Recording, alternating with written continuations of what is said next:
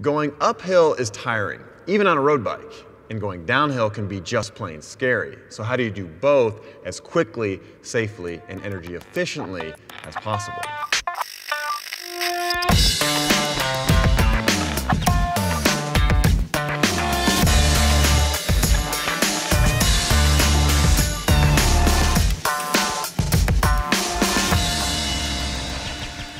Ever see those Tour de France guys sprint to the finish really fast out of the saddle? Yep, that's pretty quick, but for us everyday Joes, that's totally unsustainable.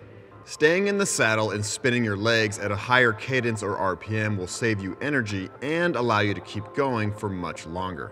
Your road bike most likely has two shifters. The right one activates the rear derailleur, and the left one activates the front derailleur, where you have sometimes one, but often 2 or 3 chainrings.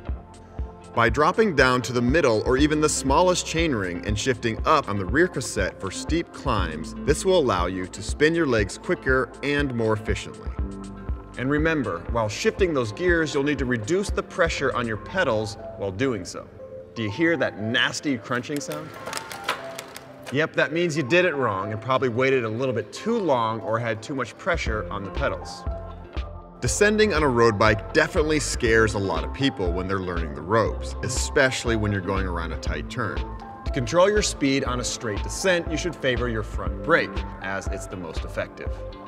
If you're braking hard, shift your weight back a little to prevent a trip over the handlebars.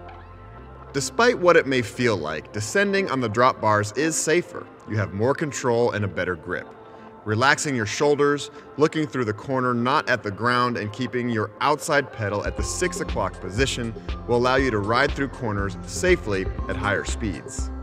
Ideally, while cornering, you should enter the corner at the correct speed, but if you do have to slow down, gently apply the back brake. Remember, speed isn't something to fear, but overconfidence and panic are, so build up your speed slowly as you gain experience. For more bike tips and tricks from Pure Cycles TV, click the link to subscribe.